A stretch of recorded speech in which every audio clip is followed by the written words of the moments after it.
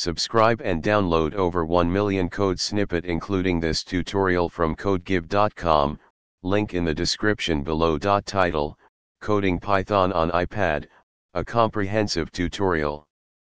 Introduction. With the increasing popularity of mobile devices, many developers are exploring the possibility of coding on platforms like the iPad. While it may not be as straightforward as coding on a traditional desktop or laptop, it is certainly possible to write and execute Python code on an iPad.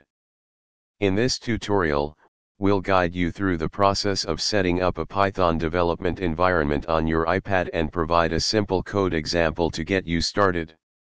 Requirements. Steps. Visit the App Store on your iPad and search for a Python code editor app. Pythonista, Carnase, and Juno are popular choices. Download and install the app of your preference. Once the app is installed, open it and explore the available features. Some apps provide a built-in Python interpreter, while others may require additional setup. For Pythonista, open the app, and you'll have access to a Python console.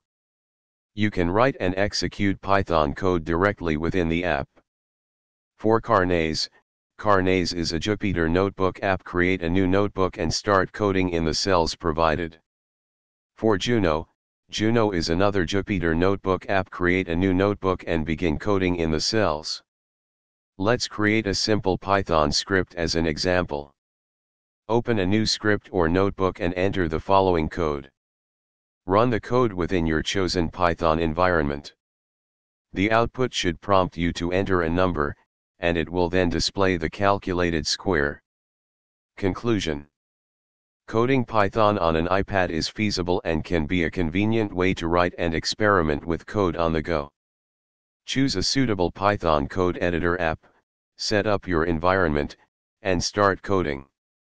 This tutorial provides a basic example, but you can explore more complex projects and libraries as you become more comfortable with coding on your iPad. ChatGPT.